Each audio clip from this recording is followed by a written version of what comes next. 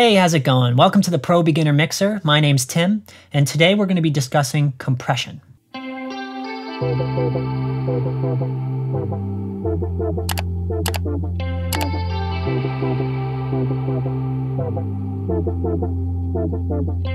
So compression is one of the most important tools in our mixing arsenal. Compression is basically an incredibly fast and automatic volume knob. Without compression, we'd have to sit at our volume fader, and when it got too loud, we'd have to very quickly turn it down.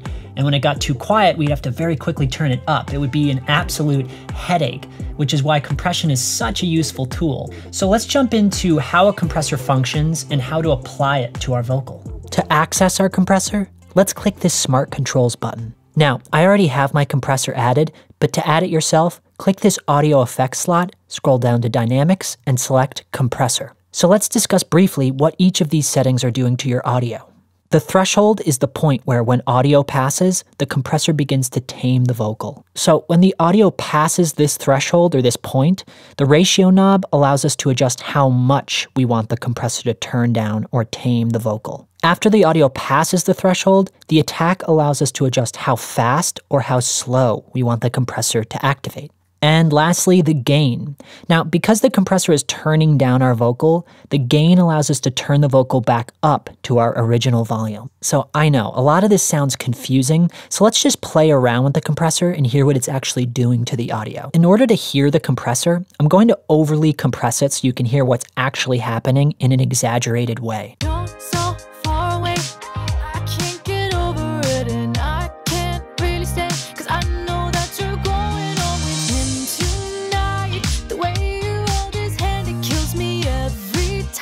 It sounds pretty unnatural, but if we add it subtly, it's going to really even out our vocal and bring it to the front. Now I'm going to begin applying it to the actual vocal. So I'm going to set it to a default setting, and let's hear what it sounds like.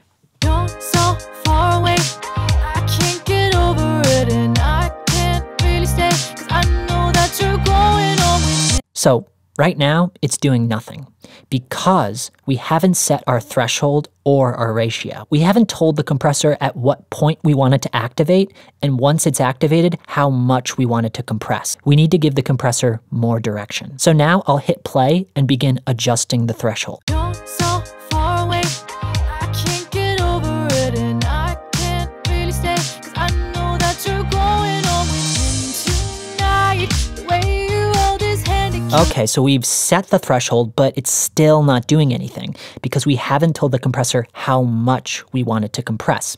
So let's set the ratio now.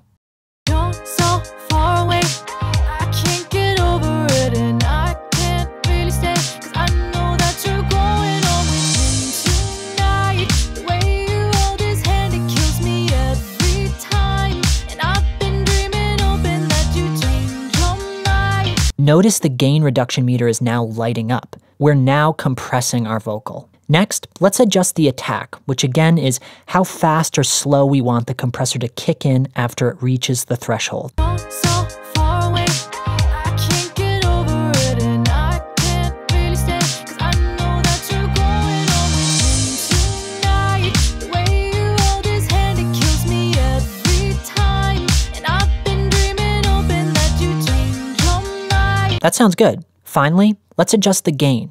Again, the compressor is actually turning down the vocal in certain spots, so we need to turn it back up so it's at the volume we set prior to adding the compressor.